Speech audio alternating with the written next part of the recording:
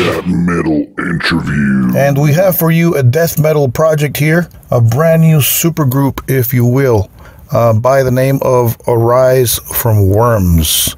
Yes, that's the name of the project, and the band, I want to say it's led by Sonny Lombardozzi, guitar great, former Incantation guitar player, of course. This is his newest project, Arise from Worms, which includes all-star lineup of Steve Tucker on the vocals and bass, I believe. But as we speak to Sonny, he reveals that there is a bass player that will be doing the bass duties for the band on the live aspect of it, if you will. And on the drums, you have Flo Monier of Cryptopsy, the great Cryptopsy.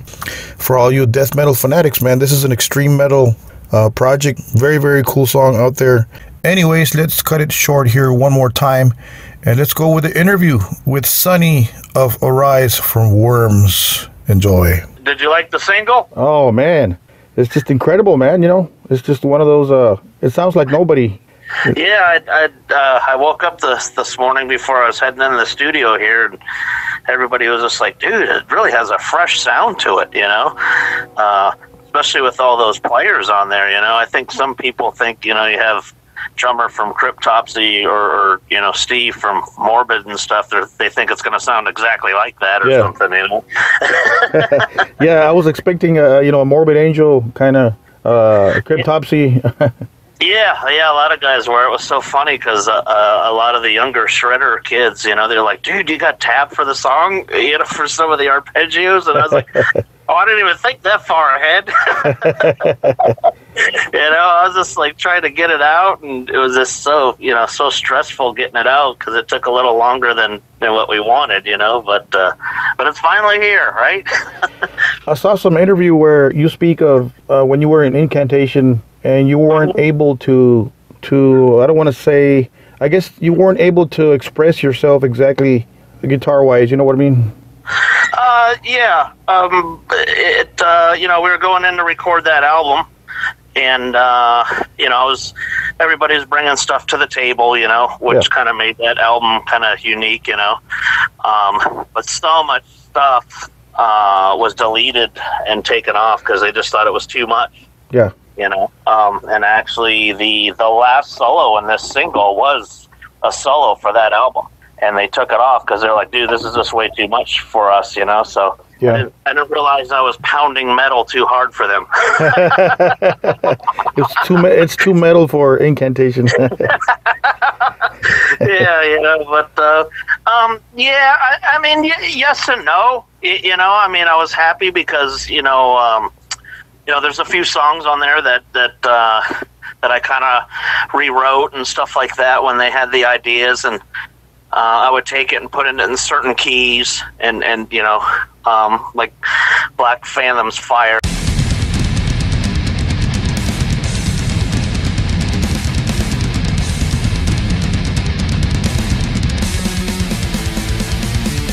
You know, I mean, the intro, the main verse, and part of the chorus, I rewrote all that into like a double harmonic minor key to give it a little more of the Egyptian, darker sound than what the original was. You know, so I mean, I had a lot to do with that, a lot of the harmonies and stuff like that, and writing of that I didn't get credit for. Really? Wow. Yeah, it was just I didn't get upset until, you know, that started getting playing. You know? I mean, yeah, it's just stuff that is, maybe it's not Incantation, I guess, according to John's writing stuff, I guess. I don't know. Yeah. Well, you know, it's no matter, you know, because there was 2 songs that I wrote that didn't even make the album. Oh. You know what I mean? It's no matter what would have came out, it would have sounded like Incantation. Yeah. You know what I mean? Because you have Kyle's drumming, you have his vocals, you know. So I mean, I could have did arpeggios from hell on there, but they're just not a shred band. Yeah. You know, they're just weren't into that, and you know, the past 5-6 years that I was touring with them, you know, I mean, how many younger kids were like, dude, you know, it's all this shred guitar live, but why isn't it on any of the albums? you know. And so this, you know, that vial, whatever it's called. I started saying, well, you know, let's try and get some of this stuff on there. And then, you know, as soon as they heard an arpeggio, it was just like, you know, Jesus fell at the sky or something. Yeah, for sure. So, it was just, you know, situation with that. It just, you know, I got the news after the Morbid Angel tour, and it was just, I was already talking to Tucker at the time. Yeah. Because we were touring together, and I says, hey, you know, I want to put together some songs, and are you interested? And he says, yeah, here's my number, and so we stayed in contact, and then after the, you know, the news dropped of what happened, I just went in the studio and I never left. Yeah. You know, and that's good. That's good, yeah. Yeah. So we got the tracks together, and then, you know, there was another drummer that was going to do it. And then, you know, a month went by, 2 months went by, 3 months went by, and it was just like, oh my God, what's going on here? So then that's when Tucker suggested, you know, Flow Cryptopsy. So I sent him a message, you know, and he says, send the material up. And he goes, cool, I'll book studio time and we'll get it done. And I was like, Jesus, that was quick, you know. Yeah. So wow. We got his drums, and then we sent like sub mixes down to, you know, Tucker. And then so he could work at, because he has his own studio now. Okay.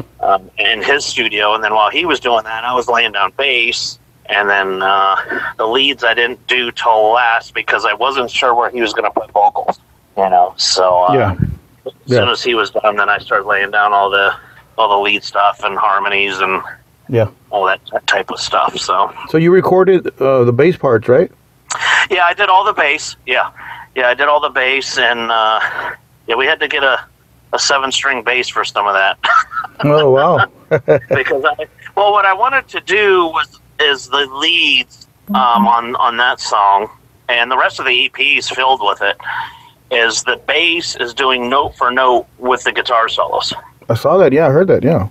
Yeah, so it was kind of really, really influenced by Billy Sheehan and Steve Vai back in the day. For sure. You know, when they used to do the double bass and guitar stuff, you know, because I had one guy goes, "Hey, there's no bass on the on the single," and I go, "Oh no, dude, that's bass that you're hearing. It's doing the guitar." He goes, "Oh, I hear it now," you know, because he just didn't know, you know what I mean? And if you're not exposed to something like that, then you don't know, you know. Wow. But that was the main influence was Billy Sheehan for this EP. I mean, it's crazy to say that because I'm a guitar player, but I mean, I spent a lot of time on the bass to get it to where it was smooth because I can't play with my fingers, so I had to use a guitar pick, and I didn't want that harsh pick sound. Yeah.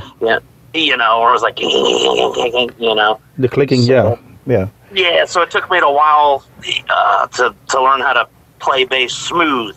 You know, without hitting it hard, you know, because a guitar player is going to hit hard. Yeah. And if you hit super hard on a bass, it's going to go boom. Yeah.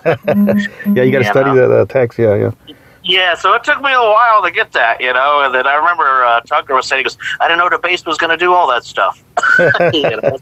So there you go. Exactly. I was trying to pinpoint what that sounded like, that bass part with the lead. And it sounds like Mr. Big, you know, that Addicted to That Rush and all that stuff, Sheehan and all that. Yeah, when they did the dual guitar and bass, yeah. There you go. I couldn't pinpoint it exactly.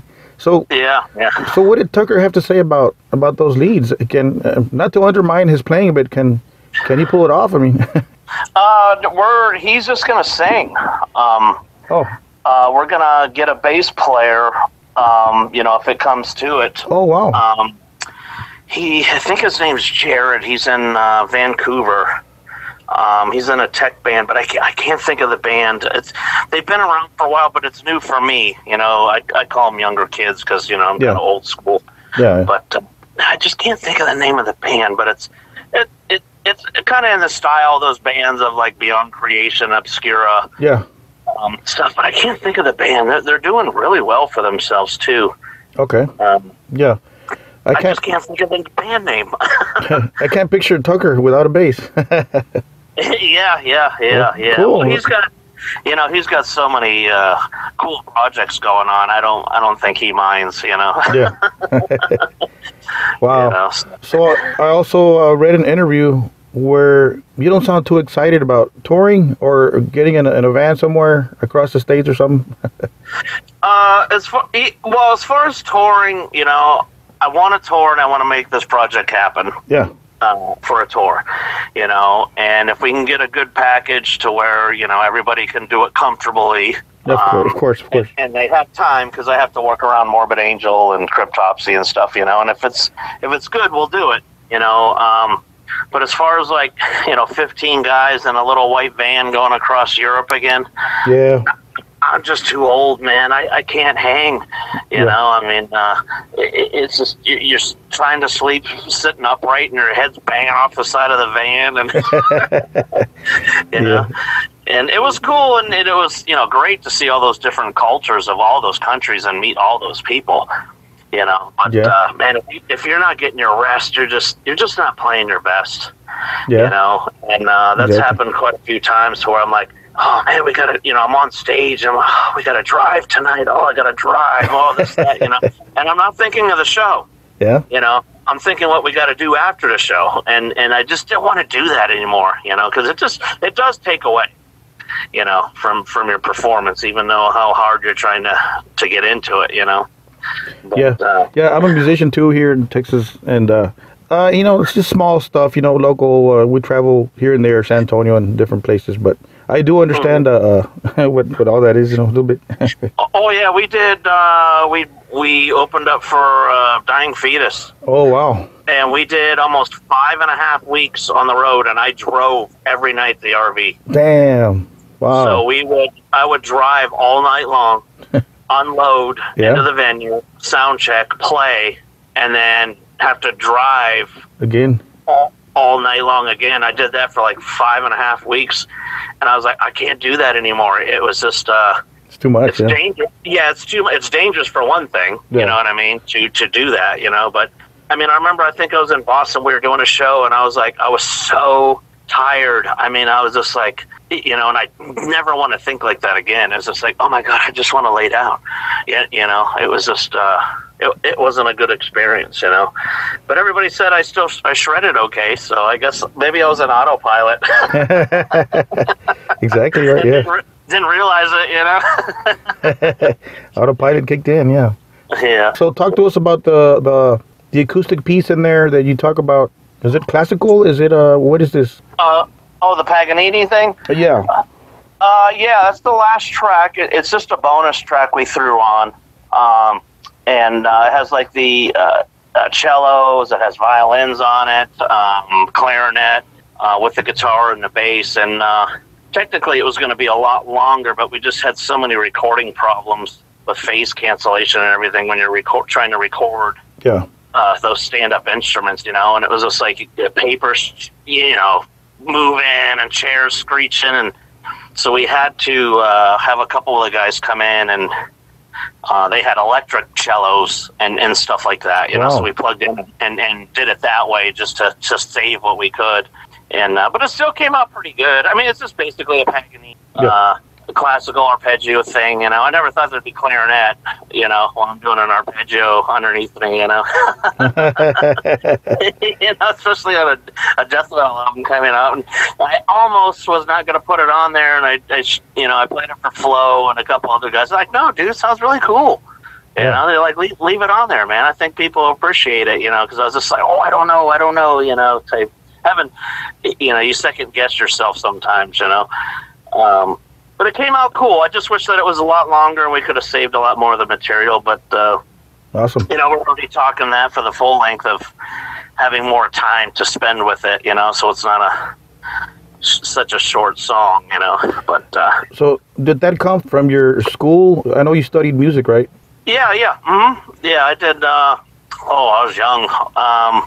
Went to classical guitar school. I studied jazz for years, and a lot of the couple guys that, you know, that sent me messages, they're like, dude, the lead playing, the runs are just so smooth. It's very jazzy. And I says, that's funny because I studied jazz and that's what I used. Wow. You know, so all those leads and everything you're hearing is all just sped up jazz licks. Very cool. And then most of the solos that I did on that last Incant album are all jazz licks too. Wow. So that's what's kind of giving me that little bit of an out sound. Yeah. You know, type thing, and a little bit of the more fluent is just instead of doing your basic like root third fifth, I would start adding the sixths and added ninths, and you know, hey, let's do a major seventh, flat 5 out of 11th arpeggio here, you know. And well, hold on, let me see if I can do it on bass first, you know. Exactly. Yeah. So I understand that a little bit. I studied some music theory, you know, at home, not at a school like you, but I understand the modes and kind of. So that's complicated stuff, really, if you think about it. Yeah. And I always said, I was like, you don't have to be the Spock Star Trek science of theory, but just a little bit under your belt, just a little bit. It sounds cool. You know? Yeah, you know, and it's just a tool like working on your car. You know, I mean, you can't work on your car unless you get that half-inch wrench.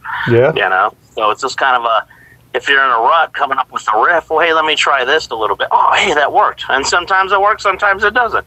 You know. Wow. Very true. Very true. So let's go back in time a little bit. How did you land the Incantation gig with John? How did that happen?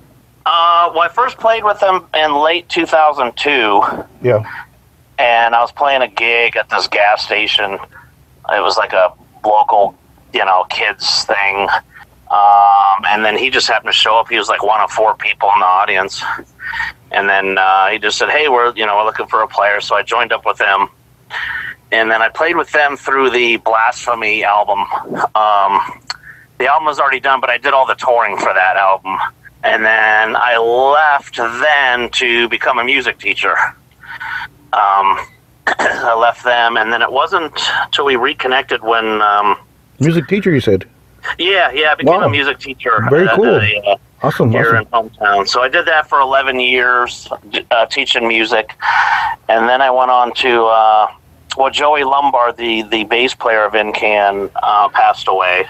Yeah. And me and him were really close on tour. So they contacted me and said, hey, he passed away, if you want to come to the funeral. So I did. And then we just got to talking. And then, stayed in contact. And then I think it was Dirges of Elysium. I think their guitar player was leaving the band. Probably the same situation that happened to me, now that I'm thinking about it. But I came in, and then I finished recording that album. Nice. The Dirges album. So there's maybe 3 songs or 4 songs on that album that I did all the guitars. Okay, cool. So I did that, did all the touring for that, and then we did, for that was Rights of the Locust, I think. Uh-huh. And then I did a lot of the guitar recording for that, so did all the touring for that, and then we came out with this new one, and then I did a lot of guitar recording for that album. I mean, I'd say 70% of that album is my guitar playing, and people don't even know it. Yeah, I did a lot of recording for that, man. You know, anything that's fast is I did all the recording for it, and a lot of those harmonies and everything. I was coming up with it because I was like, what's instead of doing the third or fourth harmony, that's where I started adding the jazz harmonies in there, and that's what was giving it that really eerie sound, Exactly, yeah. Type thing. And then obviously I was out right after the record came out, and so we didn't tour for that, or I didn't tour for that one. But what happened there? Yeah. Did you get fired, or did you just quit, or? They fired me. So okay. Yeah, and they released a statement that I was too good for the band. Oh. That they had to let me go, but it's just like, okay, a lot of my leads are on that album, a lot of my guitar playing's on that album. Yeah. So it's just kind of a BS thing personally. Yeah. I think, and there's just more. There's just more to it, Yeah. I mean, we were getting ready to record that album, and Kyle called me up, hey, you guys ready to come in the studio record tracks? I was just like, well, I kind of can't. And he goes, what's that? I was like, I've been trying to get a hold of him for like three and a half months. You want to return my calls or texts or phone calls or anything so we could get the guitar tab together. I was like, how can we go into the studio when I'm not getting any return phone calls or nothing? And he was like, for real? And I said, yeah. You know what I mean? So that's when the tension started. Oh, okay. You know what I mean? So it was just kind of like, okay, we're going in the studio to record this album. I need these parts so I can rehearse them and practice and be prepared. Yeah. And you're too busy to answer the telephone. You know what I mean? It's kind of weird, Yeah, and so I told Kyle, I was like, dude, I can't get nothing back. So he had to call. I'm thinking, okay, why are you even being the middle guy here? You know? So, but yeah, it was right around that time, and then we did the tour. That last year of the tour, I started having some serious problems with my hands, and I was going to the doctor and getting hand therapy and stuff, and they just couldn't figure out. I would just go through about 50 picks a show. I just kept dropping them, and I was getting these weird pains where they would just cramp up. Oh, wow. And, they wanted to put injections on my hands and stuff. And I'm like, oh, my God. And I really started noticing. So my guitar playing was kind of, really just suffering the last year. And then I says, no, you're not sticking nothing in my hands, And then actually I started taking a Tai Chi class. Okay. And exercising with my hands that way, and the pain went away. You know what I mean? And it was gone. Really? I was like, oh, it must have worked. So the whole Morbid Angel tour, I just felt I was on fire. Very cool. Wow. Well, yeah, it was real pain. It was painful. We'd do an outside festival, and we'd start the song, and I'm like, okay, hands, it's time to go, and they want to go. Yeah. And I never did figure out what was wrong there. So. Wow, that's weird. I just don't know if it was, being tired and not warming up properly, all those, because sometimes, we'd get off the plane, go right to the venue and start playing, And as a guitar player, it's just, you got to warm up, Yeah. Or we're going to cause some damage, It's like an athlete running out on the field without stretching, He ain't going to do too good. He'll be cramping up, yeah. Oh, yeah, definitely. So I think that's a lot of that had to do with that, But thank God it went away. But now I do warm-ups, even if I'm going in to record, I'll do a half-hour warm-ups, Yeah. And That's to good. get the blood going and everything, because I definitely don't want to have a hand injury, Yeah, so that's cool. So let's speak Dallas, Toller Wade. He plays a solo on this jam. Is he only a guest, or was he supposed to join the band at some point? No, he's just a guest. Yeah. He did solo on the single that just came out, and then he sang some verses in Living Sacrifice song. Okay. So, that song has Tucker starts it out, then it's Dallas, and then we had a guy that filled in for Incantation, Mark Smith, finishes it out, and then him and Dallas kind of do like a dual harmony thing at the end. So it came out pretty good. It's cool to have 3 singers on there. Oh, very cool. Yeah, it came out really, really good, and Dallas was just a last minute thing, it was just going to do a guest solo, and then, oh, hey, you want to do some harmonies, and then, he's so busy with his own band, so it just kind of came down to just some harmonies and a lead, Yeah. So what's behind the name Arise from Worms? Well, it's a couple things actually. We kind of covered it, and we probably didn't even know. But the one thing was my brother back in the day that passed away. He, somebody would do something real shitty. They're like, oh, you friggin' worm, man! Don't be a worm. Don't be a worm in life. So it always stuck with me. I was like, yeah, man, this guy's being a friggin' worm. So it always stuck with me. And then, cool. When all that, I call it BS crap went down, with them guys, I just said, well, some of these guys were my best friends, and I haven't heard from them in 2 years, and just the situation, how I felt personally, I said, well, rise up from worms. Yeah. And that's where the name came from, it was totally based off of that, it was just like, family like that, who the hell needs enemies, Yeah. But it's a cool name. It's a very cool name. Yeah, a lot of people say, that's kind of unique, and then I tell them, they go, oh, yeah, I can see that, But, when you're with people for over 8.5 years in your life, every day, recording every day, and touring and all that stuff, and then it's just kind of like, boom, I just felt personally, I won't go too much into it, even though I did, but we all should have just sat down and talked like gentlemen. Yeah. And went over it. He said, "Hey, Sonny, this isn't working. This is what we're thinking. This is what's going on. Blah blah." Nothing happened like that. It was just basically, well, we're moving on without shred guitar, and good luck, and we're playing 70,000 tons of metal, and you ain't. So wow. Yeah, so that's how it basically went, And I was just like, oh, man, So I just said, and I was just about to say, pull all my guitar tracks out. I was going to flip out and everything, but I wasn't. I just, okay. Yeah, cool. Walked in the studio, I closed the door and shut out the whole world for, over a year, and then here we are, so. Well, you got a good project here. You got a good name. You got a good music, good musicians, so you got a good future here. Steve, Tucker, he man, he's just a professional, man. Yeah. I mean, we didn't change anything. It was just boop, pull the faders up. Perfect, done. Same thing with Flo, done. Even with Mark and Dallas, nothing. I just told everybody, do what you want to do and what you feel the song needs. I listened to it and I was like, great. I mean, just because I don't like this one little 3-second part doesn't mean 500 people aren't going to go, that's badass. Yeah. They're just great musicians, and I couldn't ask for anything better than them. And I even said quite a few times, I says, I refuse to probably work with anybody else. I'm just happy with these guys, and even the engineer Chris. Oh yeah. The guitar. I just said nobody could touch my stuff except for you. Yeah. You got to try. You got to have some trust in there somewhere. Yeah.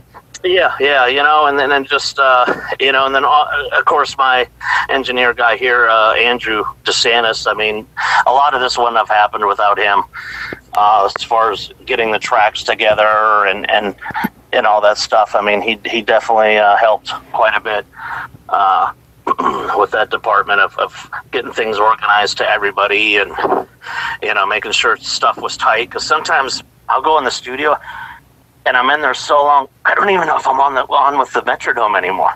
You just start getting, you start getting numb, And I was like, man, you gotta come. I need somebody else to listen to this. And it's like, it's like the full length we're working on. I sent some tracks to Flo. Okay. And Flo sent me a message, and he goes, like, oh, what'd you think of the 2 songs? Because we send 2 songs at a time, so nobody gets overloaded. And he goes, well, bro, honestly, he goes, you sound tired. You really sound tired in some of the rhythm playing. That's not your normal, spank picking. You know what I mean? Yes. And I said, all right, let me take a break from it for a couple of weeks. So I did, and I came back to it, and I was like, whoa, yeah, man, I sound like I didn't get any sleep for 3 days or something, So went in and re-recorded it and then resent it, and then he was like, oh, there we go. So you get burned out really quick. I can imagine that, yeah. Yeah, the last INCANT album, I mean, I was burnt. I mean, just anything I was playing, I was like, I can't even tell anymore. It just sounds like a wall of noise because we're in there. We'd go into the studio 8 o'clock in the morning. We wouldn't leave till 8 o'clock at night. 12 hours, yeah. All day, yep. Some people don't know that. Some fans don't know, all that process, so it's cool. Yeah, and it went like that. I would go out to Columbus, where Kyle's studio is, and we would record that long. And Kyle's like, dude, I don't know how you go all day without a sandwich. And I was like, no, if I eat, man, we're done recording for the day. No food. Yeah, no food, no nothing. Then 8 o'clock, I'd eat like a goddamn pig, Pig out afterwards. So, yeah. So as far as your guitars, what gauge strings do you use for the musicians asking? For the Arise stuff, I use 10s. 10s I use. And I think it's 10 to 52, I think. I'm not sure what the low B is because it's all 7-string stuff. Yeah. But it's standard tuning. I don't tune down. Okay, 440, okay. Yeah, 440. Yeah, the reason why I did that is because the orchestra guys, I was all tuned down like that. They're like, whoa. Yeah, they're like, what's going on here? Even though they could, we could kind of write around it, but quite a few of them are like, man, it just was sounding funny. You know? So, I was like, well, you know what, 440 for everything, and then I don't have to worry about if a keyboard player comes in and puts some background fills in. He doesn't have to retune his keys, and so. Exactly. But it came out good though, and I think with it tuned up like that, actually made the recording cleaner. Yeah, awesome stuff. Yeah. Awesome. So how about the scalloped frets? Why do you use that instead of a regular? Why that choice? Well, the scallop frets actually. When I was 14, I walked into a music store and I seen an Yngwie Malmsteen hanging on the wall. Yeah. And I worked 2 years of mowing grass for that goddamn thing. I wanted that guitar. I'd go in every week with a payment. They let me make payments on it. But he goes, dude, once you go scalp, man, you never go back. And I was like, I didn't really know what a scalp was. It just looked cool. Yeah. So I started playing it, and then it's just more control, I think. You get a better grip on the strings, or as Yngwie Malmsteen says, you can really grab the string by the balls. Yeah. And that's why I use them. And then I tried to go back to a regular fretboard. I kind of experimented a little bit when I was on tour with Incan, and I'd run right off the fretboard. Yeah. I would be like, tink. I'm like, oh my god, I can't believe it. I can't feel. The wood was throwing me off, and I would pull right off the neck. And so all my guitars have to be scalloped. I don't do the real deep scallop anymore, just a light. Okay. Just enough to where the wood's not touching my fingers. Because I used to go super deep, and I was like, I don't need to do it that deep, and so just a light scallop on all the guitars anymore. But my signature guitars that are coming out through Halo, they're all scalloped. And Halo, okay. So where can we find Halo? Facebook and Halo Custom? Yeah, Halo Custom Guitars, I got it's called the Artemisia signature guitar coming out. It's got 25 frets, 7-string. Black chrome pickups, the Kaler tremolos, fan frets.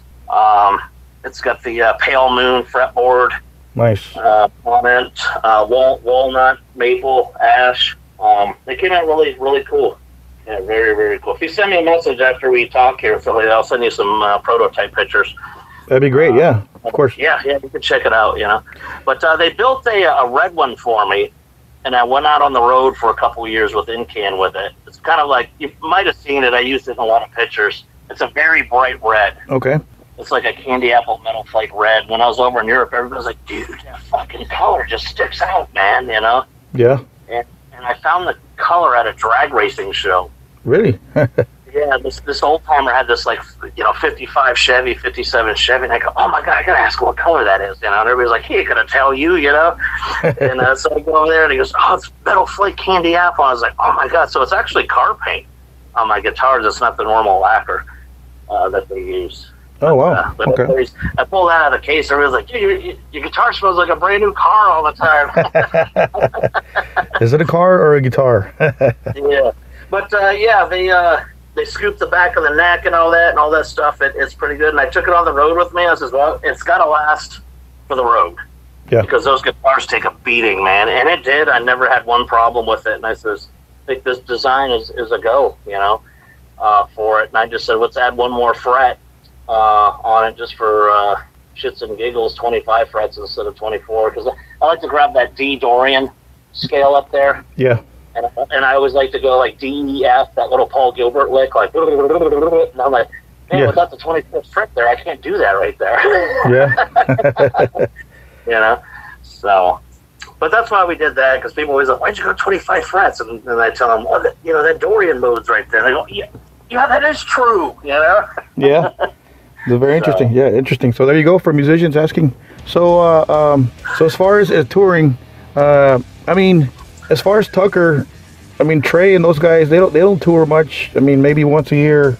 So what are the chances of us seeing Arise from Worms on the road in 2022? We've gotten a lot of offers, and there's been a lot of talk about it. Flo can't really do anything because of the pandemic where he's at. Oh. So he's kind of a little bit of a stuck situation. Even for his other bands. He's supposed to do a lot of stuff overseas, which is getting canceled already again. Yeah. And then Tucker, he's just waiting for more material from me, and plus he has his 2 other projects going on. So, but yeah, we've been asked quite a bit to do something later on, super late in the year of 22.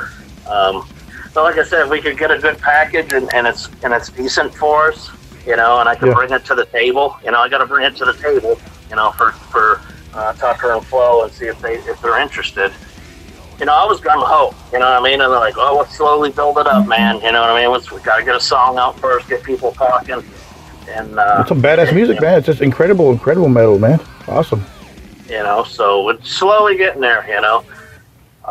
You know, but I think management was more talking, they want us to get on some festivals. Yeah. First before we actually do a tour. You know? Yeah. I'd rather do the tour. Yeah. You know, because the festivals I've learned over the years, you know, it's funny. It's just, you don't sell shirts, you don't, and your merchandise is your paycheck. Yeah. You know, when you come home from a tour, you got to pay your rent and you got to pay your gas bill. Of course. Yeah. Yeah, I can't be over and go, hey, we did a sold out show. Great, you got to shut up, nose. But I had a great time. Right. You know, so exactly. And I learned from those giant, you know, people go, look at that giant festival you played, and I'm like, yeah, it was cool and everything, but you just don't sell your merch and stuff there, you know. It's like, I remember we did, I can't remember what it was. It was like, you know, 10,000 people, and would we sell one shirt? Yeah. And I couldn't believe it. I was like, no way. You got to pay some bills. Yeah, you got to pay bills. And they're like, well, dude, you know, the shirts go up 15 minutes before you play. They're on the wall as you're playing, and they're down 15 minutes later because there's so many bands. Yeah. And I'm like, oh, man, I didn't know that. You know, so it was a big learning experience, you know. But, yeah, I understand it. You know, and then the festival takes a big percentage of sales, you know, and it's just like, it was a huge learning experience, you know.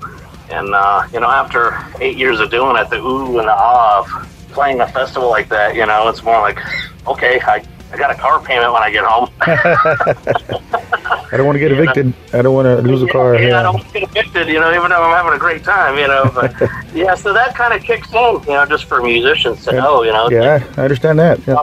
In the first couple of years, I'm like, yeah, we're playing Europe, you know, I was so excited and everything.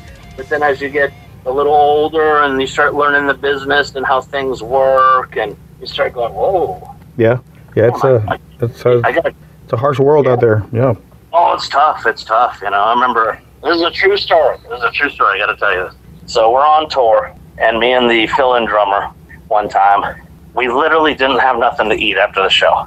Damn. We're flat broke. We're like, what the hell? So we're looking through the tour bus and everything, you know. And especially those tour buses, dude, you could fit almost 20-some guys in there. Yeah. You know? And if you ain't hiding some of your food, someone's going to eat the shit. You know? So we get done, and I was like, we found this old, there's a true story, I swear to God. This old instant mashed potatoes in one of the drawers. And it was dated. And I remember, I was like, I think it's the sound guy from Dark Funeral 2 years ago, because they had the same blue tour bus. I looked at the drummer looked at me, I was like, hell to do, we're hungry. So we heated up in the microwave and we shared this. And then we're sitting there, we're eating this instant mashed potatoes.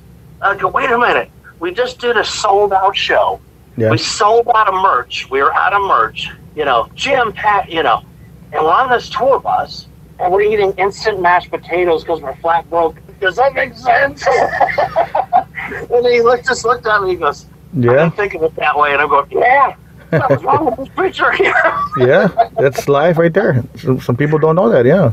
It's you know, this is like, now that's death metal for you. Yeah, those are true stories, man. Wow, that's a cool story right there. Wow, very cool. I'll never forget that. Yeah, and it's funny, he just brought that up. I talked to him not too long ago. He goes, hey, remember when we found that mashed potatoes? And it was funny because I had the sound guy's phone number, and I texted him. I said, hey, did you leave any food in this drawer here? And he goes, yeah, I think I left some instants in there, dude. And I go, I was like, yeah, we're eating it right now. And he goes, yeah, it's like 2 years old. We're hungry.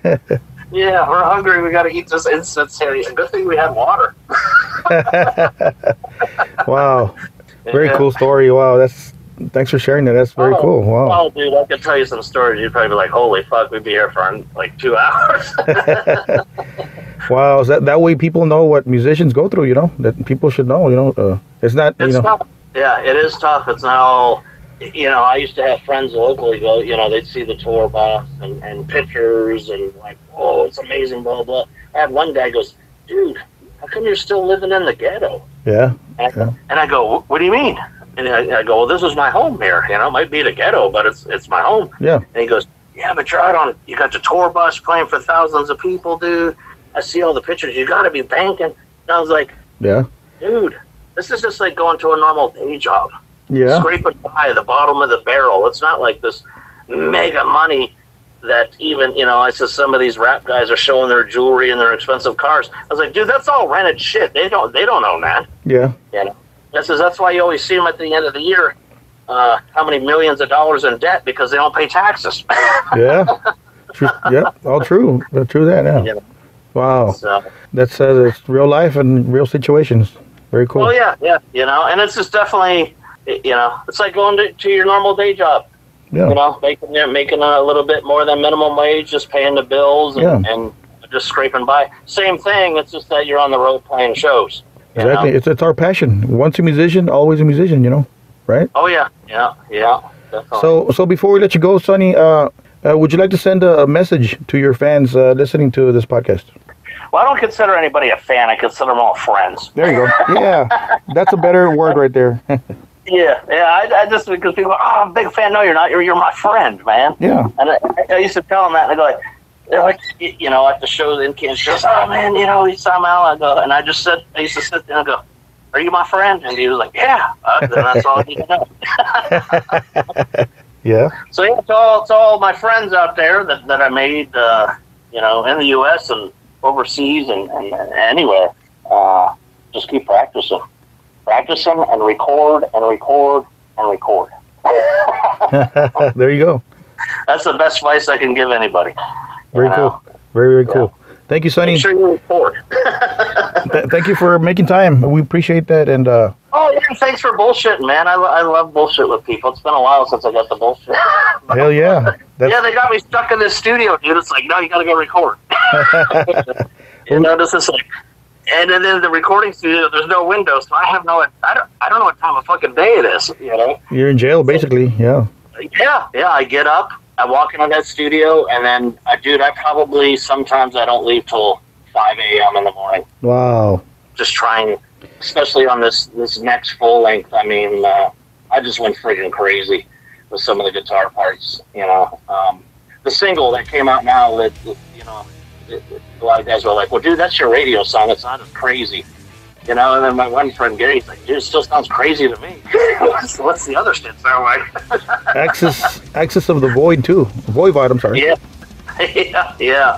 You know, so. Very cool. We can't wait to hear the rest of the stuff, man. I'm excited. I think you'll like it. Yeah, I think you'll definitely like it. You know what I mean? If you like this one. I do. And it's funny, these little shredders, man. I can't believe it. People sending me, hey, man, you got guitar tab for the song? I want to learn those arpeggios. And I'm like, oh, I didn't even think that far ahead. You know what I mean? I didn't think somebody would want them. You know what I mean? It just sounds like what the one kid saying. He goes, it almost sounds like there's that old popsicle stick cut in your bicycle tire. Right? Yeah. And I says, that's when you know you're a clean shredder, is when somebody says your picking hand sounds like a popsicle stick caught in your bicycle tire. Yep, exactly. Good comparison right there. Appreciate that, man. We'll keep in touch, okay? Yeah, absolutely, bud. So thank you. So support Arise from Worms. Arise is A-R-I-S-E, okay? So it's not Rise. Arise from Worms. Support them on social media. Share their video. Purchase, download. Be looking out for their EP that's coming out very, very soon here. And that badass track in there, that acoustic track that Sonny talks about, is something to look forward to also for all you acoustic fanatics. So check that out. And for now, enjoy their latest video and single, Axis of the Voivod 2. Some awesome stuff featuring Dallas Toller Wade, formerly of Extreme Band Nile. And a great shout out to Sonny. Thank you for making time and talking to us, of course. And shout out to Steve, that's been on our show before. Steve is a great legend in the death metal scene, of course, currently with Morbid Angel also, and his band also, War Father. So a shout out also to Flo, a great extreme drummer. So anyways, thank you guys for supporting us one more time. I truly appreciate your support, downloading our social media support. Thank you. Thank you for hearing us, listening to us on Spotify, iHeartRadio, Apple Podcasts, Google Podcasts, TuneIn Radio, and all of the above. Anything in any way of supporting our podcast, we appreciate it, guys. So thank you. Don't forget to keep it metal.